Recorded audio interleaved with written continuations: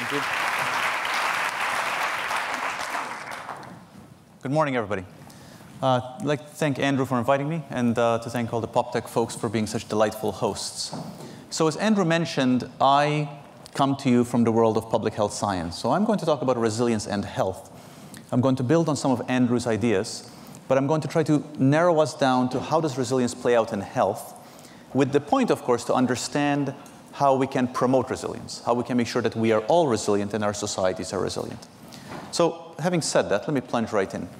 Andrew gave you a definition of resilience, and I want to give you mine, which actually, as you'll see, complements his. I think resilience is something that's happening when some bad stuff is happening. I think we all understand that. Andrew gave the example of Iceland as a bad crisis. We can think of a trauma. We can think of a disaster. But resilience, very explicitly, is bouncing back.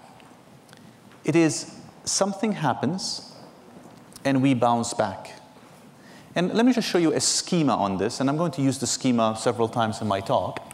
If you think of the y-axis as badness, you can think of it as post-traumatic stress, which is something that we study a lot in my lab. What happens is you're moving along quite happily, and then something happens, and you develop this bad thing, let's say post-traumatic stress. But then, over time, you come back, and you go back to the way you were. Andrew mentioned this notion that you can even come back better, but let's leave that aside for a second. The point is that resilience is something's happening, something bad happens to you as a result, but eventually you bounce back. Now, when I say that, what I think is not made explicit often enough is that resilience is then, by definition, a path. It's a trajectory. If resilience is bouncing back, and notice how I just showed you this picture over time, you cannot understand resilience by looking only at a point in time. If you look at Iceland today only, you would not understand its resilience. You need to understand it over the lens of since 2008 to see what happened and how it responded. And it's exactly the same thing with human beings. Now, when I say that, when I say resilience is a path, what is embedded in that is that resilience is not the only path. In fact, there could be many other paths after trauma or bad things happen. So this is a path of chronic dysfunction. You're moving along here, something happens, and you develop this badness in health, let's say post-traumatic stress, and you keep it. That is a path of chronic dysfunction. You can have a path of resistance. Something bad happens and nothing happens to you. You keep going along the same way you were. You can have a relapsing, remitting path that as something bad happens, you get some symptoms, you get better, you get worse. Or you can have something that's like delayed dysfunction, that you seem to be okay for a while, and then bad things happen. And of course, you can also have resilience, where you don't do well, and over time you recover. So the reason I'm making this point is that when we think about resilience, we have to think of it as one path among many, really with the point to understanding how is it that we can make ourselves get to that path. It is a desired path among many, so how can we maximize how many of us get to that path when something happens? If we don't think of resilience as a path, I think the challenge is that this happens. That is, always happens with this slide. If you look at the slide, you look at the slide, and you know what this is? Anybody know what this is? No, you don't know what this is, because what this is a piece of a larger picture. So if we do not understand that resilience is one path among many, we cannot really understand how we can maximize our likelihood of ending up on that path, how we can make sure that populations end up on that path. Now, I've said all this theoretically, so let me show you a concrete example so you can actually see how resilience operates in real life. And this is, of course, I'm going to use an example from the September 11 terrorist attacks, which is something about which our lab did quite a bit of work. And I'm going to show you some examples from our own work around post-traumatic stress as just one marker of resilience. I echo Andrew's point that post-traumatic stress is not all there is, but I'm going to use it here as a convenient marker for the sake of the science. So, there's been a lot written about bouncing back after September 11. These are some illustrations. Broadway bounces back. role of Giuliani, survivors blossom, and all that. We studied post-traumatic stress in New York City after the attacks. And this is the picture of what happened to PTSD after the attacks. What you see is it was initially went down, and then eventually it settled in this long-term path. But what we were able to do is we're able to break this apart. If you take this apart into the constituent groups, what you get is that there were people in multiple different paths. Now, I know you're looking at this and it looks like a lot of spaghetti. But if you think back for a second to the paths I just showed you, you can recognize that on this picture, there are all these other different paths. You see over here, you have chronic dysfunction. Over here, you have recovery. You have moderate dysfunction. You have resistance. And this path here is the path of resilience. And we have documented this after other events, that you have multiple paths that people take, that people's health takes after trauma or bad things. And resilience is one of those paths. It's a desirable path, but it's one of those paths. Now, let me just take a step back for a second and say, why does this matter? Now, in some respects, my job is easy on this because Andrew came before me and he showed you pictures of things burning and talked about Iceland and things like that. But let me just take us a step back. And I'll just start with the obvious. This is Hurricane Katrina. 2005 resulted in tremendous publicity, something that we talked about a lot. Resulted in these horrific pictures that were a shame for this country and really a shame for the world. And we all know that one of the results of Hurricane Katrina were large parts of Louisiana and Mississippi were declared disaster areas. This map shows you those areas that were declared disaster areas. But let me ask you this question. Did you know that these areas that were declared disaster areas were equivalent in size to the entire United Kingdom? So Hurricane Katrina, one event, was the equivalent, and you can do the math yourself. You can just Google surface area, disaster areas, and you can get the same equation. And these are events that affect enormously large number of people. And this is just one illustration. Now, the problem with disasters is they're bad things. They happen. We talk about them a lot. And then you know what? We forget all about them. Now, you're all saying that's not true. I remember. OK, then. What were the biggest disasters in 2011? Just last year. We're not going to do hand raising because I actually can't see you because I have bright lights in my eyes. But I have a feeling you're there because unless there's a laugh track, you're there. Just think about it in your own heads for a second. Think about this. I'm just going to pause for 5 seconds. What was the largest disaster in last year? I'm not saying 10 years ago, last year. Now, think in your heads. What was the second largest disaster last year? Silence now. The largest disaster was indeed Fukushima. It was Japan tsunami, 20,000 people died. Who remembered that the second largest disaster was 1,500 people dying from a cyclone in the Philippines? Anybody? No. Now wait. Let me go a step further still. Forget about number of people dying. Think of disasters from the point of view of number of victims, people affected, people displaced, people whose lives are upended. What was the largest disaster? Forget about what was the largest disaster. Think about which country was the largest disaster last year. Think about which country had the second largest one. Think about which country had the third largest one. Does anybody remember that the 4 largest disasters in 2011 were all in China, and they resulted in displacement of tens of millions of people? We did not, right? I mean, I did not until I looked it up. So the point is that these events happen. They are large events. We talk about them, then we forget about them, which is, of course, a problem if we are to fully understand the consequences of bad stuff. And the other problem is that the number of disasters in the world is increasing and has been increasing for the past 30 years. Now, the other challenge with thinking about trauma is this notion that, yeah, I get it that there's bad stuff, I get it there's resilience, but bad things never happen to me, they happen to other people. Unfortunately, separate and apart from the merits of this book, which sold 4 million copies, by the way, is that it's ingrained in our minds that bad things happen to other people, and sometimes they happen to good people. Well, is that true?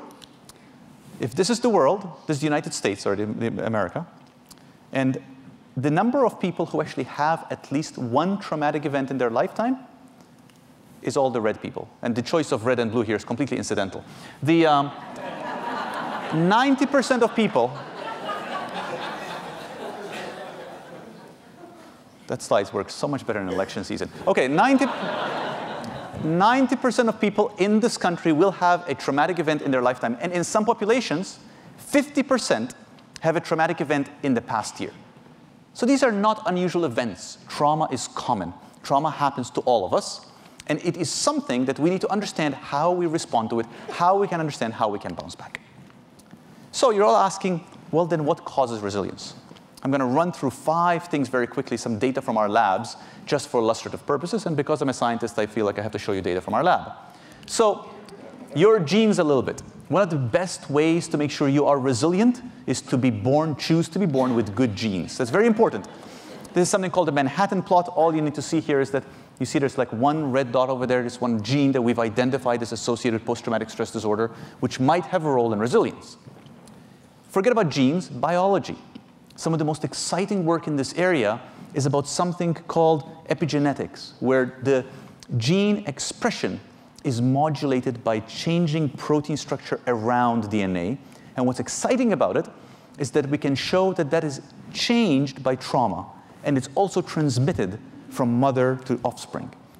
So this slide, all I want you to see here is that this is the response of a particular gene by different methylation values. The gene expression changes due to epigenetics.